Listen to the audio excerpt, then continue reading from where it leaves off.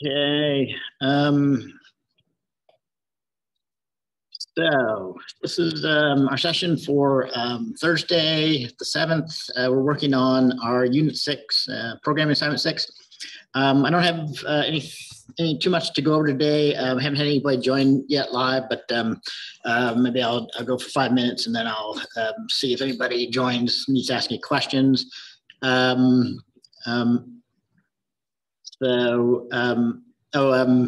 of as a reminder, I am doing kind of office hours and things from basically from 9 until 12-ish or so. But during that time, I do the help sessions for this class and another class kind of. I've kind of been doing these in the journalism auditorium. So, feel free if you need to stop by face to face and are free during this time and would prefer, you can maybe find me over in the journalism auditorium, the big room down there. So, I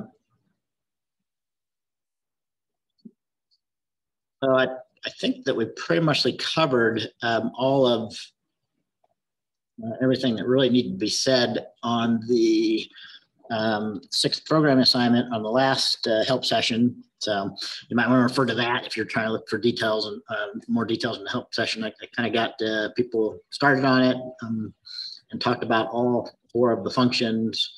Let me bring up the description here. So the description on this one kind of uses some mathematical notation. So in this case, you might not be able to see it too well if you render it, render the markdown. The math LaTeX notation won't show up. So this is a good one to use the PDF to view it from. So.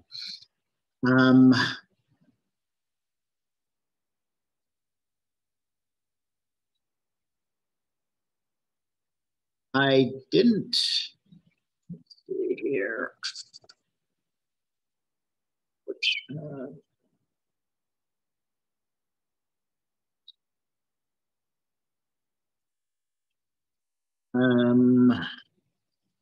so I didn't post an announcement about this, but one thing, there was a bug in the auto grading script that a student or two had run into. I think I fixed it for everybody. So anybody that I had fixed it before you had accepted the assignment should have been good. And anybody after, I ended up just going in and kind of fixing it by hand once I understood the issue.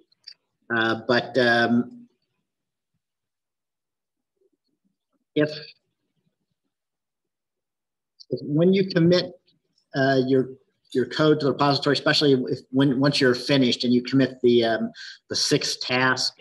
So there was an issue. There was actually an issue in the 3rd and the 6th task on running the auto grader. So you probably won't see it. You won't see it when you run the tests on your, inside your dev box on your clone of the repository. But when they got pushed to the repository to GitHub and the auto grader ran them, it wasn't correctly running task 6 and actually task 3 as well. So all that means is that if somehow I missed something for somebody, and and you think you had all of the tasks, especially task 6, but task 6 doesn't seem to be passing. Basically, it wasn't passing because it wasn't actually being run. So if you see that, then let me know. You might be running into that issue, and we need to fix the file that defines how to run the tests and things for each assignment for your clone of the repository.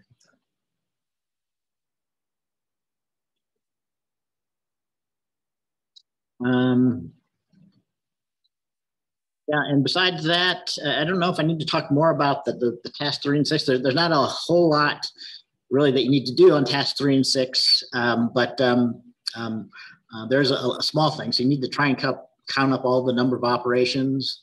So on task 3, I did ask you for the linear implementation of calculating the Fibonacci numbers. That you count up all the operations. So you should include additions, subtractions, any arithmetic operations, additions, subtractions, And any like assignment you should count as an operation. Um, what else? Oh, Boolean comparisons, right? Less than, greater than. Don't forget that, like, if you, for the linear version, you should have a loop of some kind, probably a for loop. So inside of the for loop, there's three parts usually. So there's one part which is the initialization. That only happens actually once, but that's usually an assignment. So you should maybe count that as an operation that occurs outside of the loop, right? But then the two other statements, there's a check, which is the middle part of the for loop typically, which will be some Boolean expression to check whether the loop is done or not, right? And that runs every time the loop runs, right? And if you did the algorithm for the linear, the way it was described here, your loop should actually run n-1 times, because you need to start at 2 and go up to n, basically, right? So it actually runs n-1 times total. If you started at 1 and went to n, it would run exactly n times. But by starting at 2, you're executing the loop n-1 times, right? But yeah. Anyway, in terms of counting up your operations inside of the loop, you should count the comparison to check whether the loop is done. So that's done every loop iteration. In fact, that might be done one more time, because when that comparison is done and it's and is false, that's when the loop stops, but you don't have to worry about that. So, but yeah, technically that comparison might actually happen n times instead of n-1 times. But and then also the third part of the for loop is usually something to increment a counter index, like incrementing I, but that's an example of an arithmetic expression. You're actually adding 1 to a value. Technically it's doing both an addition and an assignment. So I probably didn't even count that myself, but yeah, I mean, you could count that both as two operations in that case. So adding 1, so an addition, and then assigning the result back into I. So the assignment there.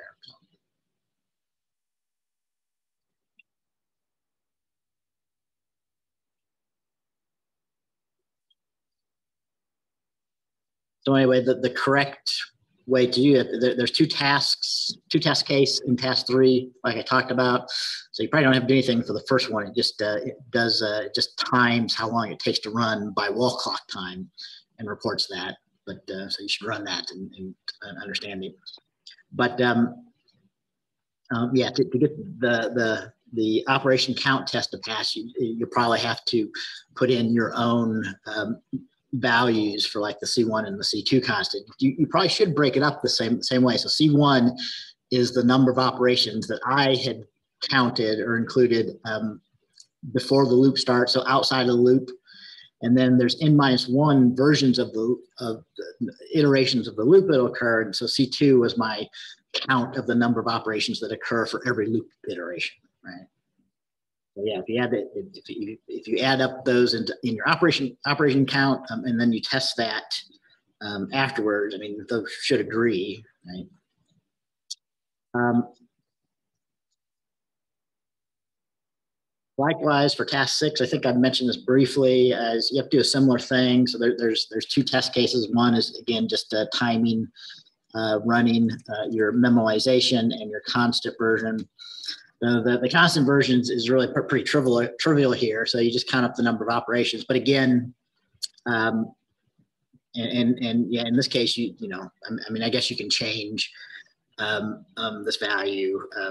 So I'm not going to make an issue if you don't count some operations. I think you should. In fact, now that I think about it, I might have missed 1 or 2 operations that I should count for like my constant version. So, but yeah, for this one, you can change this value to match your count.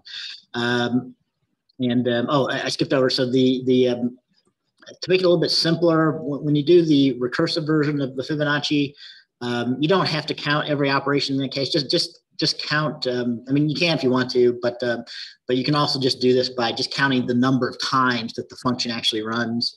So that's sufficient enough to get a feel for the exponential amount of work that this recursive implementation does. So.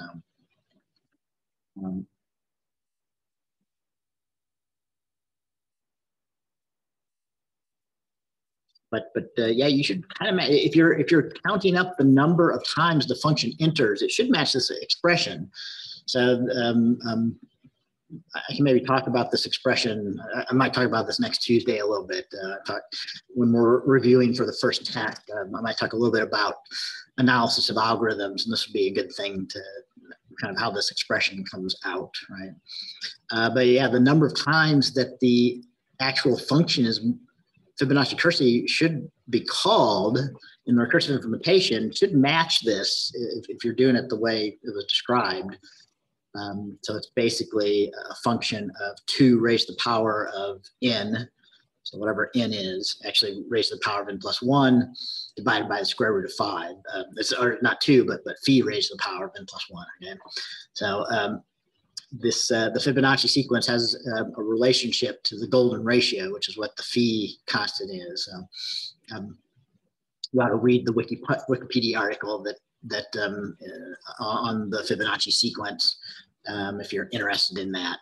So what the relationship is, but because of that, because the Fibonacci sequence is governed by the golden ratio, the operation counts and things often have some relationship to that phi golden ratio constant.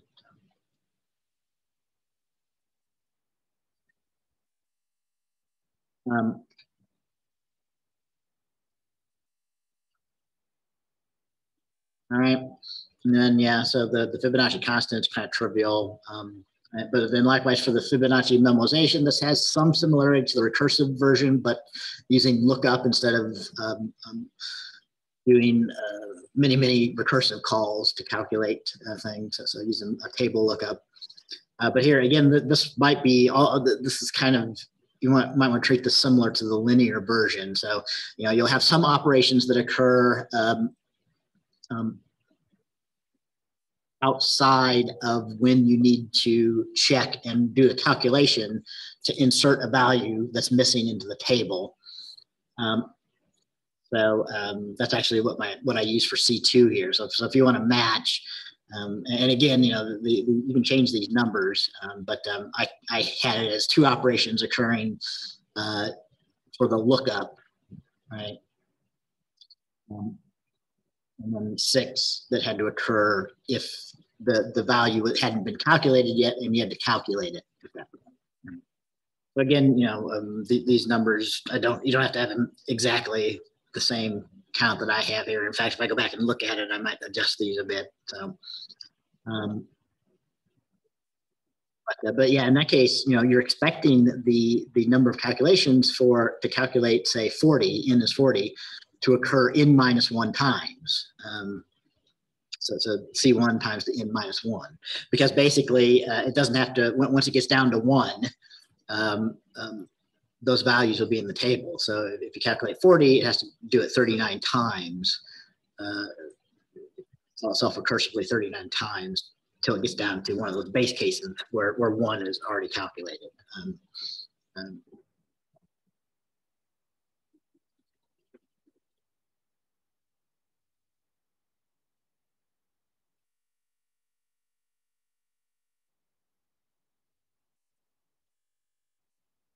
And then, but actually the lookups occur n times. So 40, that should be n plus 1.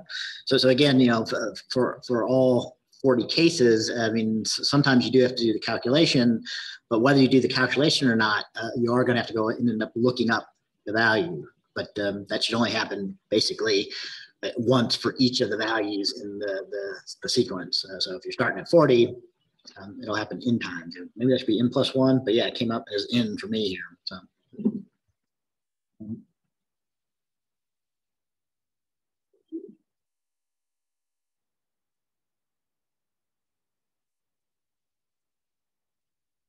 Oh, that's probably right, because yeah, that's right, because once it gets down to 1 again, it'll stop. So it'll be it'll have to be 40 down to 1 or n. In this case, lookups that end up occurring. So, I mean, there are some lookups that occur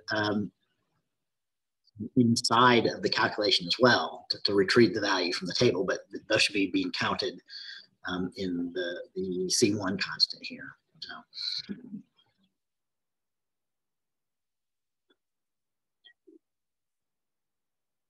All right.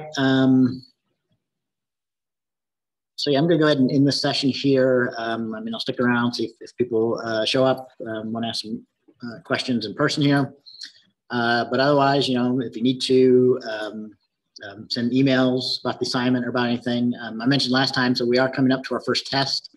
So be aware of that. So next week, we're going to kind of break our pattern. And we won't have our usual quiz and assignment. The next week is all set aside for reviewing the stuff you've done so far and doing our first test or midterm test. So. Okay, that's it for the session, and we'll see you guys later then.